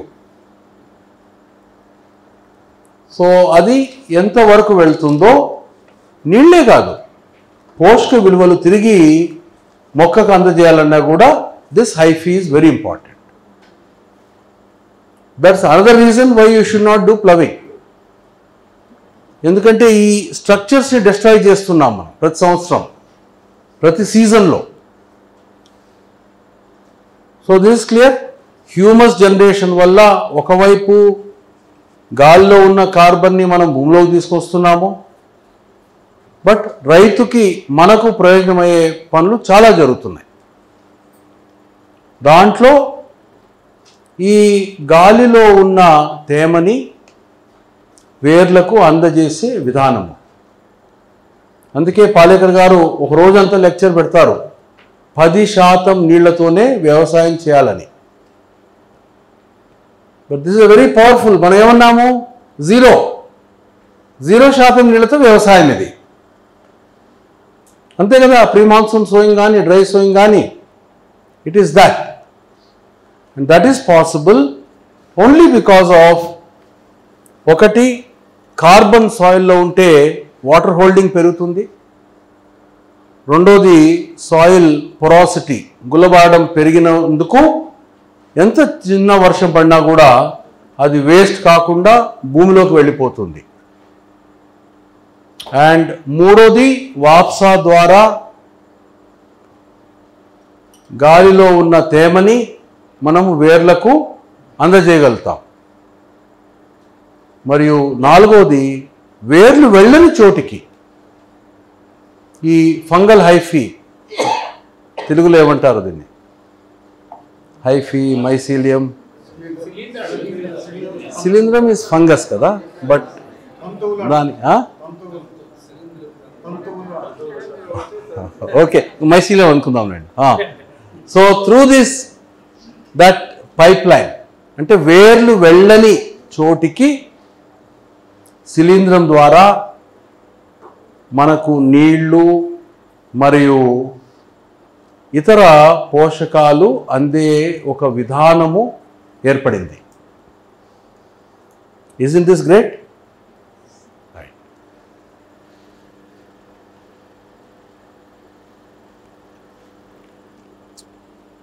ఇది ఇంకొక ఇంపార్టెంట్ ఇష్యూ ఇక్కడ. పంట వైవిధ్యత వల్ల different kinds of fungus will get activated.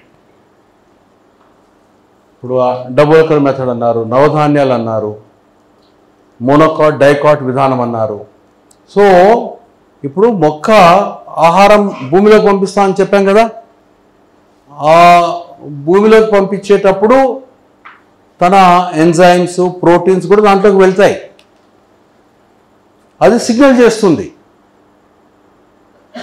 ఎలాంటి సూక్ష్మజీవులు ఉత్పన్నం కావాలనో అది ఆ మొక్క డిఎన్ఏ మీద ఆధారపడి ఉంటుంది. సో అందుకు ఎంత డైవర్స్ గ్రూప్ ఆఫ్ ప్లాంట్స్ మీరు పెట్టుకున్నారంటే అన్ని రకాల సూక్ష్మజీవులు ఉత్పన్నం అవుతాయి.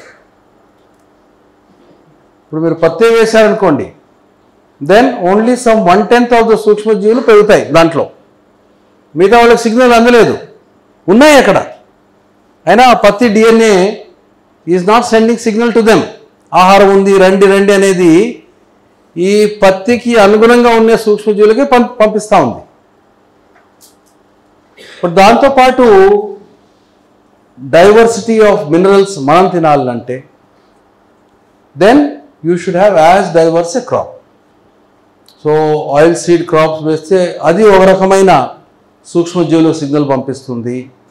So this is a very important mechanism. ఇంకా it's not fully understood, but generally చేసే ఎంత డైవర్సిటీ ఉంటే అంత రుచికరంగా మనం తినే ఆహారంలో trace minerals, important micro nutrients ఆహారంలోకి రావాలంటే that diversity is very important అని.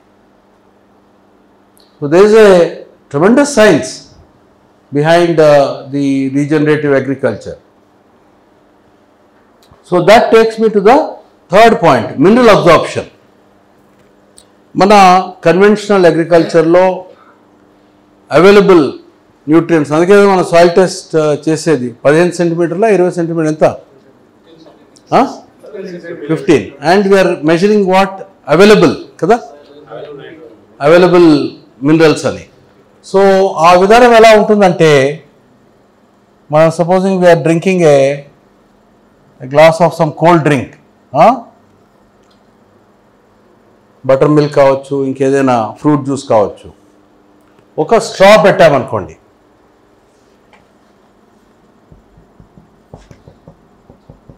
ఈ స్ట్రా ద్వారా మనం పీల్చుకుంటున్నాం. ఇప్పుడు దీంట్లో ఏముంటే అవి తిరిగి మనం పీల్చుకుంటాం కదా. స్ట్రాలో ఏమి విచక్షణ జ్ఞానం లేదు కదా, ఇది వెళ్ళాలన్నా వద్దా అదేం లేదు. సో మీరు ఏదో అవైలబుల్ న్యూట్రిషన్ అంతే వస్తాయి బయటికి. సో దాంట్లో like Punjab they are finding uranium, ఎందుకంటే ఎక్కడి నుంచో డీప్ గ్రౌండ్ వాటర్ నుంచి నీళ్ళు తీస్తున్నారు. ఇక్కడ కూడా మనం 600-1000 అడుగుల నుంచి నీళ్ళు తీసుకుంటున్నాం. సో ఆ నీళ్లను what ever is soluble dissolved will straight away go in to the plant, and plant నుంచి మనకు వస్తుంది. So this is the absorption mechanism in a కన్వెన్షనల్స్. అందుకే అవైలబుల్ న్యూట్రియంట్స్ అనే అంశానికి వెళ్ళాం. బట్ మన హ్యూమస్ ద్వారా ఈ అబ్జార్ప్షన్ మెకానిజం అనేది చాలా వేరేగా ఉంటుంది. That's a very different mechanism.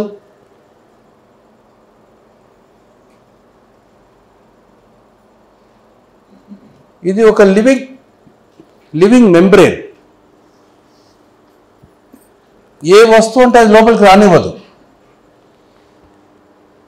మనకు ఆ మొక్కకు ఫాస్ఫరస్ ఇంత మోతాదులో కావాలంటే అది వివిధ ఫంగస్ ద్వారా వాట్ ఎవర్ ఈస్ ది భూమిలో చాలా న్యూట్రియంట్స్ ఉన్నాయి, మనకు 1000 సంవత్సరాలు సరిపడా న్యూట్రియంట్స్ ఉన్నాయి. So the absorption mechanism is different because of this. ఒక లాటిస్ ఫామ్ అవుతుంది హ్యూమస్ ద్వారా.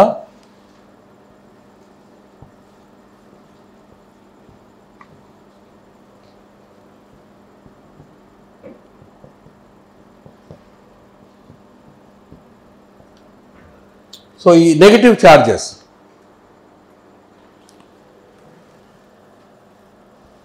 ఈ సాయిల్లో ఉన్న మినరల్స్ ఏవైతే ఉన్నాయో అవి positive charges. So depending on the quality of the humus, అంటే దాంట్లో ఎంత డైవర్సిటీ ఉందో దానికి అనుగుణంగా ఈ పార్టికల్స్ని సెలెక్టివ్గా అబ్జార్బ్ చేస్తుంది. So those which are dangerous to it self దాన్ని రిస్ట్రిక్ట్ చేస్తుంది. ఏది చాలా అవసరం ఉందో అది ఎక్కువ మోతాదులో అబ్జార్బ్ చేసుకుంటుంది. That is the greatness of this mineral absorption. ఇప్పుడు మనకు ఈ రసాయనాల కూరగాయలు కానీ రుచి లేదంటారు కదా, వెరస్ ప్రకృతి వ్యవసాయం పండిస్తే రుచికరంగా ఉంటాయి, షెల్ఫ్ లైఫ్ ఎక్కువ ఉంటుంది, ఫ్రిడ్జ్లో పెట్టుకున్నా కూడా ఎక్కువ రోజులు బయట ఉన్నా కూడా ఏం కాదంటాము, కలర్ బాగుంటుంది. ఇదంతా ఎందుకని వస్తుంది? ట్రేస్ మినరల్స్ దాదాపు 33-34 మినరల్స్ అవసరం మనకు అవసరం, మొక్కకు అవసరం. మొక్క తీసుకుంటేనే మనం తీసుకోగలుగుతాం. సో ఫర్ ఇన్స్టెన్స్ మన విటమిన్ B12 కోబాలమైన్, కోబాల్ట్, అది యానిమల్ సోర్సెస్ నుంచే దొరుకుతుంది అంటారు. యానిమల్స్ అయినప్పుడు మొక్కలు తింటేనే కదా దానికి దొరికేది. బట్ ప్రకృతి వ్యవసాయం ద్వారా పండిస్తే you will be able to get even vitamin B12 in vegetables. అది మన దీపక్ సచ్దే గారు ప్రూవ్ చేశారు. ఆయన he has establish that. So ఇక్కడ మనం కూడా ఎస్టాబ్లిష్ చేయాలి మన మినరల్స్, ట్రేస్ మినరల్స్ అబ్జార్ప్షన్ ఎట్లా ఇంప్రూవ్ అయిందని. సో అది ఎక్కడి నుంచి వచ్చింది? Because of this quality, selective absorption. Selective absorption, అదేవిధంగా సెలెక్టివ్ రిజెక్షన్. ఎక్కువ మోతాదులో అది మొక్కకు డేంజరే, మనకు డేంజరే. అవి ఈ మెంబ్రెయిన్ ద్వారా this is not by just absorbing what ever is there, అది కాదు. ఇది ఈ DNA ఆధారంగా ఒక ప్యాటర్న్ ఉంటుంది. And the way it can attract the minerals is different. So మన ఆరోగ్యానికి సంబంధించి this is one very important quality. So సరే, ప్రపంచము ఎప్పుడైపోతుందో కానీ బట్ ఇప్పుడు జీవిస్తున్నాం కదా మనం. So we should live healthy as long as we live. So దానికి మన ఆరోగ్యానికి సంపూర్ణమైన న్యూట్రిషన్ ఎలిమెంట్స్ మన ఆహారంలో ఉండాలంటే మొక్కలు ఏ విధంగా మినరల్స్ని అబ్జార్బ్ చేస్తున్నాయో అది చాలా important.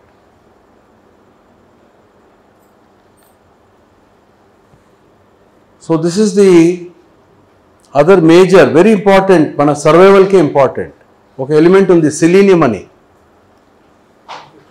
Selenium you will find, I think మన పంకిన్ సీడ్స్లో ఉంటుంది, కొన్ని నట్స్ అండ్ సీడ్స్లో ఉంటాయి మామూలు. దాని సెలీనియం అనే పదార్థము ఒకవేళ లోపించింది అనుకోండి, మనకి ఇమ్మీడియట్గా ఏం తెలీదు. బట్ బాడీలో ఎప్పుడు కూడా నిరంతరంగా క్యాన్సర్ సెల్స్ ప్రొడ్యూస్ అవుతూ ఉంటాయి. క్యాన్సర్ సెల్స్ ప్రొడ్యూస్ అవుతాయి, దాన్ని చంపే సెల్స్ కూడా ప్రొడ్యూస్ అవుతాయి. ఈ చంపే సెల్స్ ప్రొడ్యూస్ కావాలంటే సెలీనియం ఈజ్ ఇంపార్టెంట్. సో అది మన ఆహారంలో లేకపోతే then hour capacity to keep the cancer cells in check అది కాంప్రమైజ్ అవుతుంది. So that is the importance of nutrition in our health. అది లోపించడం వల్ల ఇన్ని రకాల జబ్బులకు గురవుతున్నాం.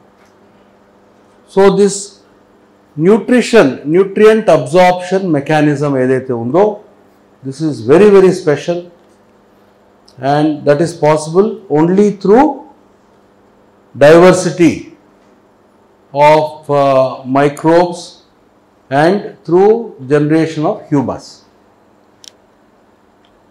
Is this clear? సో మనము ఈ విధానం ద్వారా ఒకవైపు కార్బన్ డయాక్సైడ్ని భూమిలోకి స్టేబుల్ కార్బన్గా మార్చే విధానం ఇదొక్కటే, విచ్ ఈస్ ప్రూవన్. రెండవది, మన పంటలు పండించడానికి భూమి సజీవం కావాలంటే దాని గుణాలు భూమి గుల్లబారడము మరియు వేర్ల వాటర్ హోల్డింగ్ కెపాసిటీ పెంచడము అండ్ న్యూట్రియంట్ అబ్జార్ప్షన్ మనము ఎన్హాన్స్ చేయడం చాలా అవసరం.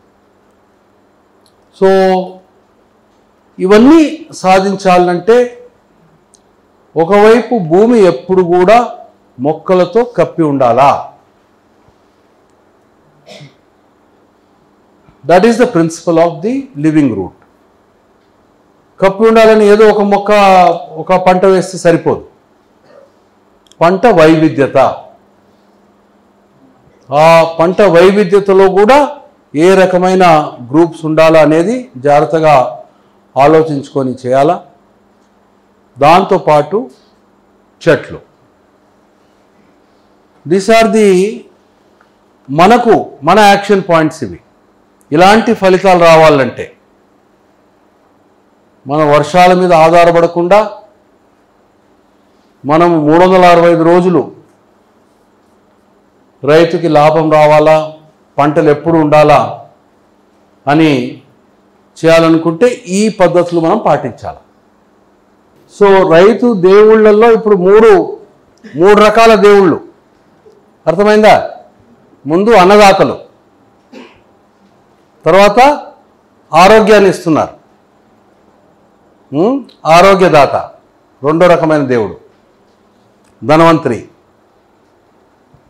థర్డ్, ప్రపంచాన్ని కాపాడే శక్తి కూడా ఇప్పుడు రైతులకే ఉంది, అందుకు విష్ణు భగవాన్ అంటాను. నాలుగవది, మీ ప్రీ మాన్సూన్ ద్వారా మీరు నిరూపించింది ఏంటి? ప్రతి ఒక్క రైతు కూడా భగీరథుడని. మన వర్షాన్ని మనమే కురిపించుకోవాలి.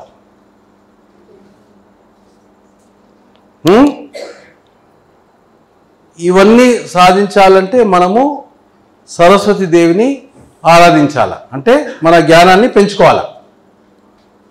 Then only we can become 4 gods but through 1 goddess. Ema Banuja? So that is the women power. So to become 4 gods, you have to pray to a goddess. So ఇది మన భగీరథుడు. For that we have to go into the water cycle. Carbon cycle ఉంది, nitrogen cycle ఉంది, water cycle. ఇప్పుడు మనం వర్షాలు పడలేదంటున్నాం కదా, ఏమైనా మన ప్లానెట్లో నీళ్లు తగ్గినాయనుకుంటున్నారా? తగ్గలేదు. మన భూమి ఎప్పుడైతే పుట్టిందో 460 కోట్ల సంవత్సరాల కిందట పుట్టినప్పుడు ఎంత నీళ్లున్నాయో ఒక చుక్క కూడా తగ్గలేదు. మళ్ళీ ఏమైనట్లు? అనంతపురం నీళ్ళు ఏమైనట్లు? నీళ్లు తగ్గలేదు, నీళ్లు పెరగలేదు కూడా. సో ఒకవైపు సముద్రాల లెవెల్ పెరుగుతూ ఉంది. ఏవైతే of course as it is we are A blue planet. 79% hour earth is covered with oceans, water 79%. So మన హక్కు 21%. దాంట్లో portable water is very limited.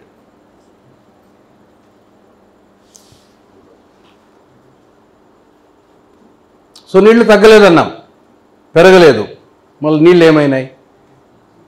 That is the big question. So ఈ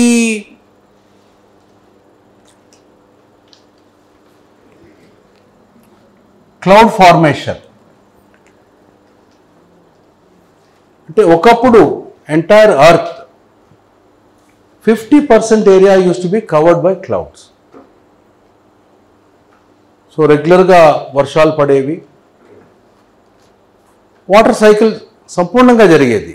వర్షం పడేది, అది మళ్ళా నదులకు వెళ్ళేది, ఇవాపరేషన్ వల్ల తిరిగి గాల్లోకి వెళ్ళడము, భూమిలోకి ఇమికిపోవడము, ఆర్ మనుషులు పశువులు తాగడము, మొక్కలు దాన్ని పీల్చుకోవడము, transpiration losses. So that circulation use to happen regularly. అందుకే పూర్వంలో ఏ సీజన్లో వర్షం పడాలా, ఏ కార్తీ వారీగా మనకి ఇండికేషన్స్ ఉండే కదా. అంటే రెగ్యులర్గా పడినందుకు వాళ్ళు ఆ విధంగా క్యాలెండర్ తయారు చేశారు. అంటే ఒకప్పుడు పడినట్లే కదా, బట్ ఇప్పుడు మటుకు అది పని చేయదు. అండ్ ఇంకా భవిష్యత్తులో ఇంకా అధ్వానంగా మారుతుంది.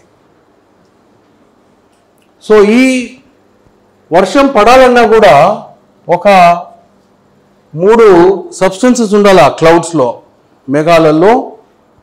ఒకటి ఐస్ క్రిస్టల్స్, రెండోది సాల్ట్ క్రిస్టల్స్, బట్ మూడోది మటుకు మైక్రోబ్స్, సూక్ష్మజీవులు. ఈ సూక్ష్మజీవులు అది ఓషన్ నుంచి వెళ్ళినప్పుడు ఇవాపరేట్ అయ్యి ప్లాంక్టన్ నుంచి అవి అవుతాయి. బట్ ట్రీస్, మన వృక్షాల ఆకుల నుంచి ఇవాపో ట్రాన్స్పిరేషన్ జరిగినప్పుడు దాంట్లో ఉన్న సూక్ష్మజీవులు they go to the clouds. So అందుకే ఆ రెయిన్ ఫారెస్ట్ అంటారు బ్రెజిల్లో. ప్రతిరోజు వర్షం పడుతుంది అక్కడ. Because the whole thing is circulating systematically. So ఎప్పుడైతే అడవులు పోయినాయో వర్షాలు కూడా పోయినాయి. సో ఒకటి ఏదైతే దీనికి పనికొచ్చే న్యూక్లియై ఉందో అది భూమి నుంచి మనం పంపించడం లేదు. ఈ ఎమిషన్స్, కార్బన్ ఎమిషన్స్ వల్ల this water is also not able to rise. So ఓ రకంగా త్రిశంకు లెక్క గాలిలో మిగిలిపోయింది నీళ్లు. మేఘాలయ కిందికి పడటం లేదు. గాలిలో ఉన్నందుకు it is affecting the temperature radiation వల్ల. సో ఏదైతే హీట్ మనం ఎక్స్పీరియన్స్ చేస్తున్నామో it is not, everything is not because of the carbon dioxide. 60% of the heat is on account of radiation from water vapor. ఒక 20% carbon dioxide మీద blame చేయొచ్చు మనం. So this hedge అంటారు దాన్ని, because suspended in the air. ఒక 10 లక్షల ఇలాంటి particles అయితే రెయిన్ డ్రాప్ ఫామ్ అవుతుంది. సో దిస్ వాటర్ వేపర్, గాలిలో తేమ, అది ఎంత మోతాదులో ఉందంటే మన భూమిలో మన నదులన్నీ నీళ్లు కలిపామనుకోండి, ప్లస్ ఈ గ్రౌండ్ వాటర్ కూడా కలిపితే ఎంత నీళ్లు ఉంటాయో దానికన్నా 10 రెట్లు ఎక్కువ నీళ్లు గాలిలో ఉన్నాయి. సో ఇప్పుడు మనం ఎప్పుడైతే వాప్సా జనరేట్ చేస్తున్నామో గాలిలో నుంచి తేమని పీల్చుకుంటున్నాం. సో దట్ ఈస్ ది, అందుకే అనంతపురము వర్షం లేకున్నా మేలో వాళ్ళు ఈ ప్రీ మాన్సూన్ సోయింగ్ చేసి ఫలితాలు సాధించారు. ఎక్కువ మాన్సూన్ కంటే ముందు ఎక్కువ హ్యూమిడిటీ ఉంటుంది.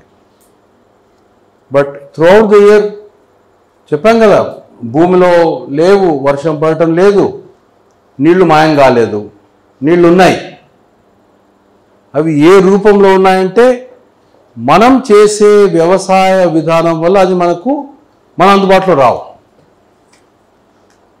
ప్రకృతి వ్యవసాయం చేస్తే ఈ వాప్సా విధానం వల్ల అది మనం అందుబాటులోకి తీసుకోగలుగుతాం. So that is the secret. Pre మాన్సూన్లో నీటిని ఏ విధంగా మనము తీసుకుంటున్నాం. Mulch is important. Mulch is important for absorbing the water vapor in the nights, water evaporation తగ్గించడానికి. But to ensure that the water reaches the roots, that's only possible through the living roots, humus ద్వారా. So that is the link. మనం ఏ విధంగా ఎందుకు pre monsoon sowing చేయగలిగాము. ఈ ప్రయోగం చేయడం ముందు పాలేకర్ గారి వాప్సా విధానం గురించి వినడము, మరియు ఒక ఆస్ట్రేలియన్ సైంటిస్ట్ వాల్టర్ యనా అని ఒక 4 గంటల వీడియో లెక్చర్ అది. దాంట్లో దెర్ ఇస్ సమ్ మెన్షన్, ఒక 5-10 minutes దీని మీద ఉంది. So I must have listen to that video some 5 times. అప్పుడు ఇంత పెద్ద సంపదని మనము పోగొట్టుకున్నాము. So how to get that water resource to the roots, that is the beginning of this pre monsoon sowing experiment. And ఇది మనం చూసాం, చాలా సక్సెస్ఫుల్గా అయింది. ఎక్కడైతే ప్రోటోకాల్స్ ఎవరికి తెలియదు what is the correct protocol, so we have to learn. So therefore, failure is important and success is important. Correct protocols అనేది we have to evolve through experimentation. But principles తెలుసు, that పంట వైవిధ్యత ఉండాలా, ఘనజీవామృతం ఎక్కువ మోతాదులో ఉండాలా, అండ్ సూటబుల్ మల్చ్ ఉండాలా. దాంతోపాటు మనము వీలైనంత వరకు ప్రతి వారము 10 రోజులు ఈ ద్రవ జీవామృతం ద్వారా మనము నీళ్ళు అందించగలిగితే, it can be called irrigation, but still even that much water ఒక ట్రిగర్ కింద పనిచేస్తుంది. ఇట్స్ నాట్ దట్ ఆ నీళ్ళతో పంట పండడం కాదు, ది వాటర్ సైకిల్లో మనము వీఆర్ ఎఫెక్టింగ్ చేంజెస్. ఇది ట్రిగర్ అవుతుంది. And it is to be on the safe side. నీళ్ళుండి మనము మన క్రాప్స్ ప్రొటెక్ట్ చేయడానికి once in 10 days. So that will also be one of your experimental designs. But దానికంటే ముందు protocols. So this is a very new experiment. ఎక్కడ కూడా ఈ రకమైన experiment నేను చూడలేదు. దీన్ని మనము ఈ సంవత్సరం దాదాపు ఒక 10-15 వేల మంది రైతుల చేత చేయించడం జరుగుతుంది. అదేవిధంగా మన ఎన్ఎఫ్ఎఫ్స్ ఉన్నారు, ఎన్జిఓస్ ఉన్నారు. వారు వివిధ ఎక్స్పెరిమెంట్స్ డిజైన్ చేసి next year will have better information. Maybe after 1 more year will have very good protocols. But ఉన్న నాలెడ్జ్తో ముందుకు వెళ్ళాలా. We cannot wait for full research. Naik దగ్గర ఏం రీసెర్చ్ ఉన్నది, ఏదో చేసేసాడు. And that has created this revolution. All the ఎన్ఎఫ్ఎఫ్స్ and DPM, they deserve to be commended. చాలా ఈ break through, I tell you, is so important. మనము ఆహారము లేకుండా ఉండలేము, నీళ్లు లేకుండా ఉండలేము. ప్రపంచంలో 70% నీళ్లు వ్యవసాయానికి వాడుతున్నారు. సో అందుకు మనుషులకు, పశువులకు, ఇండస్ట్రియల్ పర్పస్ కోసము ఆ నీళ్ల కొరత అనేది ఏర్పాటవుతుంది. ఎందుకంటే ఫస్ట్ ప్రయారిటీ మన అగ్రికల్చర్ కోసం పెడుతున్నాం కాబట్టి. సో దేర్ఫోర్ జస్ట్ ఇమాజిన్, దాంట్లో మన ఈ విధానం వల్ల ఒక 50% మనం నీళ్ళు తగ్గించామనుకోండి, then they will be no drinking water problem, they will be no problem for the animals and for any industrial purpose also. That is the importance of what we are doing. And ఇది study చేయడానికి we had ఒక 2 months last month మన రవి ప్రభు రావడం కూడా ఫిబ్రవరిలోనా yeah. So వారు రావడం జరిగింది. వారు సైంటిస్ట్ ఆల్సో వెరీ ఎక్సైటెడ్. ఇక్రాఫ్ నుంచి ఎవరో వచ్చారు కదా, మళ్ళీ టాడ్ కూడా వచ్చారు. That's right. So lot of people in the world are very interested ఈ ఎక్స్పెరిమెంట్ సక్సెస్ కావాలని and to study to help us understand better. This year I think will have, ఎందుకంటే చాలా జిల్లాల్లో ఎక్స్పెరిమెంట్స్ చేస్తున్నాం కాబట్టి by the time we meet after some 6 months we'll have better knowledge on this. ఇది మన ZBNF principles ఏమిటి, results ఎలా వస్తున్నాయి, ఎందుకు అలాంటి రిజల్ట్స్ వస్తున్నాయి అనేది.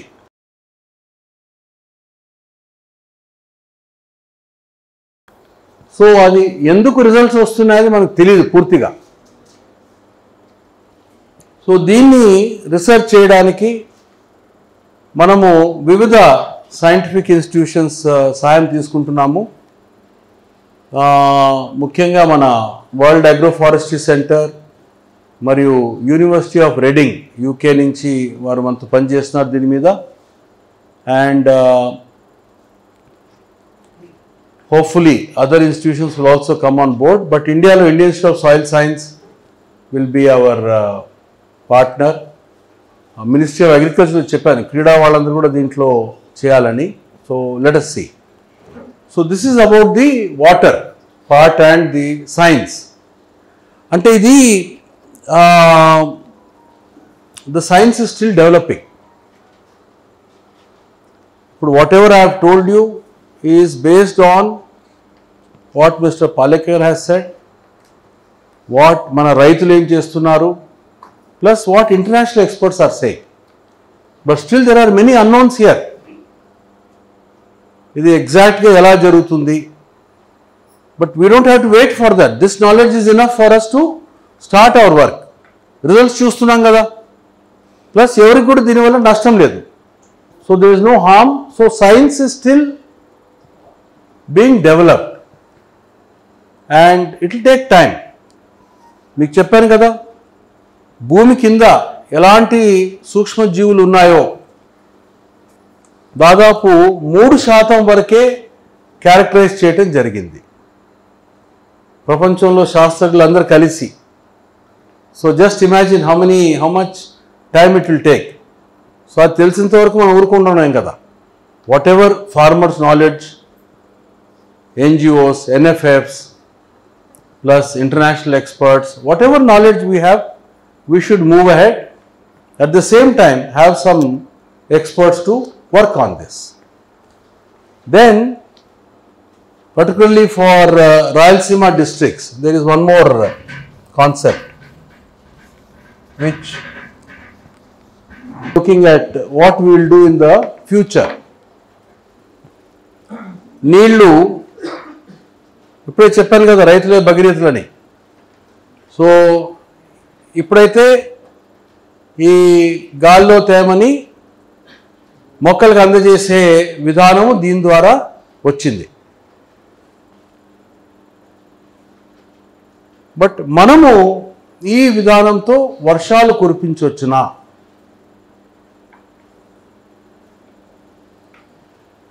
So that is the big question mark. So అందుకు ఐఎమ్ థింకింగ్, ఇంకా ఆలోచనలో ఉంది, ఒక 100 square kilometer area, 10 kilometers into 10 kilometers, ఆ 100 square kilometersని మనం గ్రీన్ చేశామంటే with trees, with crops, with different kinds of trees. ఇప్పుడే చెప్పాం కదా, ఆ చెట్ల ఆకుల ద్వారా ఏదైతే మైక్రోబ్స్ ఉన్నాయో, they are a trigger far coalescing the haze into raindrop. So that is something which I am thinking. Oka 100 square kilometer green patch perhaps in each district.